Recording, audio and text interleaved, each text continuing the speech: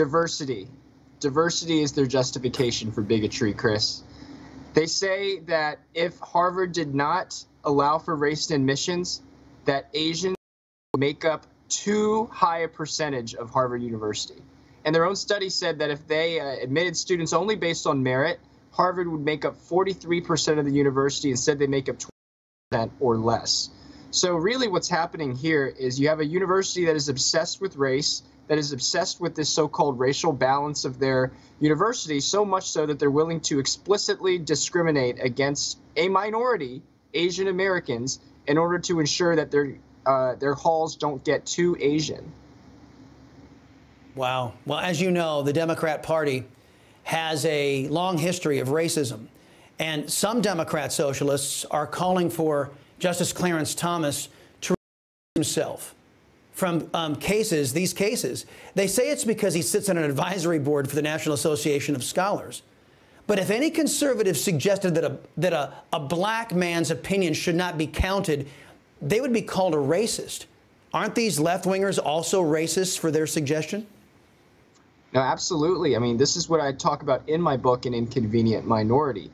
You're only a minority, and you only until you start to espouse opinions that are too contrary to what the progressive left wants you to espouse. If a black man like Clarence Thomas says, you know, I actually am really grateful for this country, and I don't believe that people like me need a handout by the government or by Harvard University to be able to achieve at the highest level, then the progressive left says, oh man, you guys are just Uncle Toms. We need to exclude your opinion. So you're until you espouse the wrong minority opinions, and then sayonara.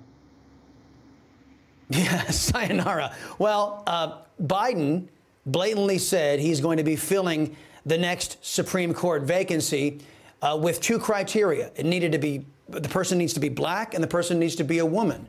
Now, if it's not okay for anybody in our country to say, look, white men need only apply, then why is it okay for a leftist to say that only black women need apply? Both of those declarations equally racist? Exactly. And you know what? You know what's so ironic about this? The most qualified candidate on the progressive left right now, arguably, is an Asian man named Sri Srinivasan, who is the Chief Justice of the D.C. Court of Appeals. But Biden, by saying that he's only going to nominate a black woman, is actually excluding a highly qualified minority candidates who even believe the way that he does on these issues. So this is just astoundingly despicable. And it actually shows, by the way, Asian Americans' inconvenient place in the left's racial hierarchy. You know why Biden specifically said black women? Because they don't want to admit the wrong kind of minority, Asian Americans, who have grown too successful in this nation to be considered a victimized, oppressed class by the left anymore. Wow, that's profound. Last thing, George W. Bush famously allowed black students in Washington, D.C. to have school choice. He rescued them from these failing left-wing dominated schools. Fast forward to President Barack Hussein Obama. He put those black and brown kids back into failing schools to placate teachers' unions and gov-ed apparatchiks. Can a case be made that the current government education system that denies parental school choice is actually a racist system? I think a case could be made.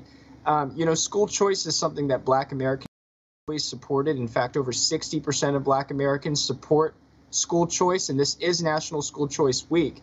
And so what the government is basically saying, what Biden is saying by saying, no, you must go into your public school system, even if that public school system is failing, is that they're basically wiping out a generation of minority children and minority achievement in this country.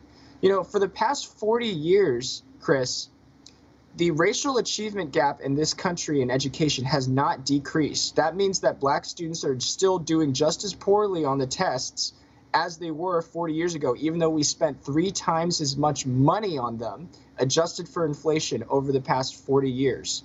So what's crazy about this is that the Biden administration's proposal to denigrate school choice is just going to further the adherence of this racial achievement gap, which is just going to further this leftist identity politics that we cannot have anymore in this country.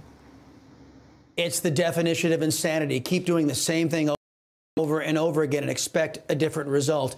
We keep on investing in a failed government-run education system. We're going to continue to fail our kids. I'm sorry, I don't want to fail our kids anymore. Only the Democrat Socialist Party does. Kenny Xu, thank you very much. Appreciate it.